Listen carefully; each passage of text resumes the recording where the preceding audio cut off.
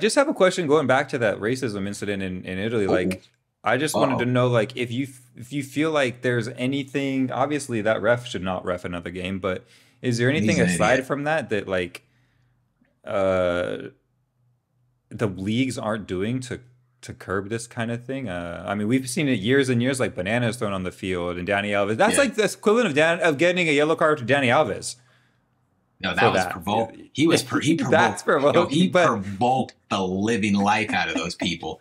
He peeled that banana, he took a said, "Let me bite, have this real quick." threw it over his shoulder, and took that corner kick like it was planned. Like he needed the potassium. That was crazy. That's like one of the all-time best reactions of football history. Danny Alves already one of the greatest to ever do it. That just put him over the top. I love Danny. But what? Well, this. So I was thinking about it. So like UEFA is like notorious for like rule enforcement, right?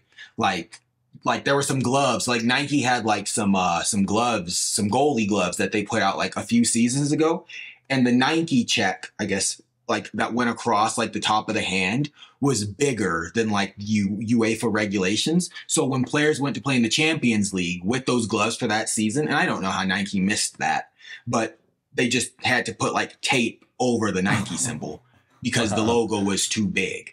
Like, you know how it is. Like, Juventus, for like some seasons, like when Nike made their kits, they forgot to like put like, they had the stripes, they would forget to put like just like a block in the back. So like they had to like do like makeshift jerseys. Like you see it all the time. Like Yeah. shout out Footy Headlines, like all the different, Pretty. like you can just go to Footy Headlines and look at like UEFA rules and see all the times like they've made teams like change, like Inter Milan, like their away kit. Oh yeah, that one. They yeah, the one that had like the Atlas on it, they made them change it. Like there's or even like this like one of my favorite Inter kits of all time. Like they didn't let them wear this in the Champions League because they were That's like, there's crazy. too many colors or something crazy. Like there was like I think there was also like a Portugal jersey.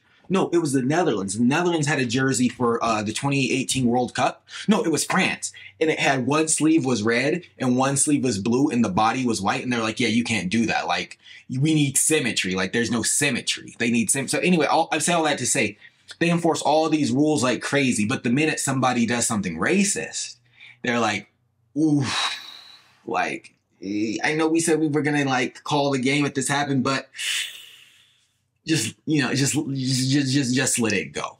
Oh, like I know we said there's gonna be like harsh penalties for these players, but like what you guys think, like what, a year? You want to do a year? Okay, that's fine. Like I feel like they enforce everything, but like they're like, yo, like we'll put the badge on. They're like, Yeah. actually, does you? Yeah, they just have like the little banner before the game, but like they don't actually do anything. They're just like, yeah, like, yeah, this doesn't really affect us, Yeah. and none of that, like, we can't call it the Etihad Stadium. It's Man City Stadium.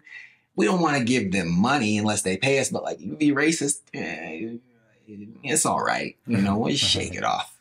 We'll shake it off. So that's all. I mean, I think they should do more, and I mean, obviously they don't. I feel like I don't know why they don't care. Do they not want to alienate certain parts of the fan bases? Do they get money? Is there like back channels? Are there lobbies that are saying like, yo, like let fans express themselves however they want to? I don't know.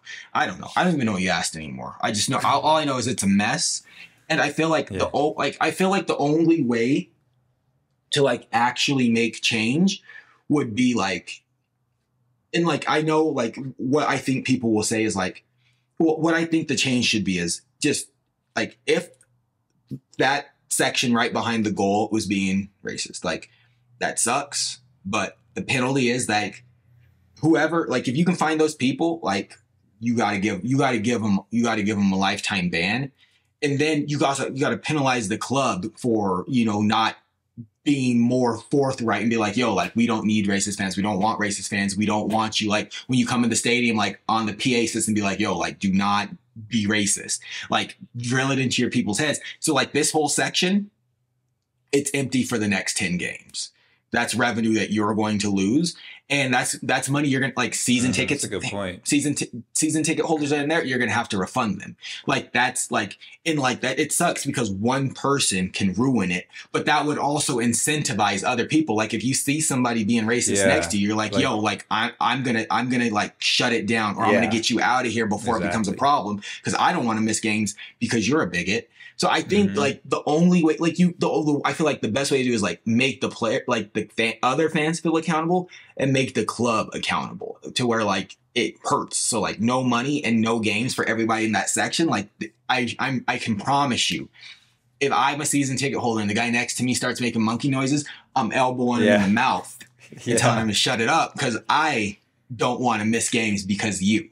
But so that's what I think. What do you think? And I know what people are going to say. People are going to be like, yo, like if like say I'm a Milan fan and I want Inter to get penalized, I just go buy me a blue shirt, show up to the next Inter Milan game, make monkey chants and get them in trouble. So I feel like there's an opportunity here for like some sabotage if you want it to, but like also like I also feel like no one would want to like be banned from soccer for a year just to like make another fan base. Yeah, I'm with you on that. So I think that, I mean, yeah, definitely you're onto that. I think that first of all, like we've seen refs get fired for far less for having a pretty bad game. So this ref should be fired. It should be made an example of. But the other thing, I think you're totally right. Like I think that they need to ban these people, of course. Ban them, find the club. Don't let them continue to sell those seats. If it's continually coming from the same section, which I'm pretty sure it is, and you can find that out because you have the cameras these days to do that and find out who they are. Yeah. But also to your point prior, like the reason that you can't take off your shirt to celebrate anymore, they say, and maybe there's some truth to this, is because it's in some countries it's like not polite or something. It's like it's offensive. I don't know which countries those are because they've never said that, which ones. But when it all comes down to it, what you know is that what happens when you take off the shirt is they don't see Fly Emirates anymore, and they don't see Qatar Airways anymore, and they don't see the Nike sign when they're celebrating and going crazy for one of the greatest goals because that shirt is off, and these pictures are going to get snapped and snapped and snapped. Yes. So I think that it's about the money. I never thought about that. Yeah, I get it now. Yeah, you laid that. I didn't even get that. That makes sense.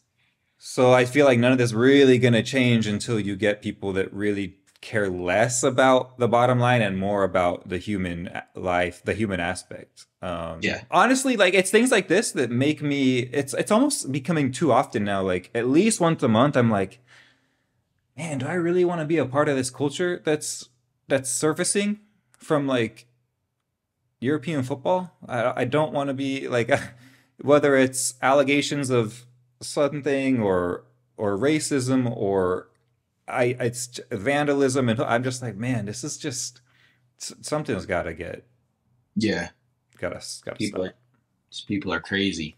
Yeah. Last thing I'll just say about the shirts off though. I don't know, like you said, I don't know what country it's impolite because pretty much any soccer match I've been to across the globe, there are several people in the stands that are blitzed with their shirts off. Shirt.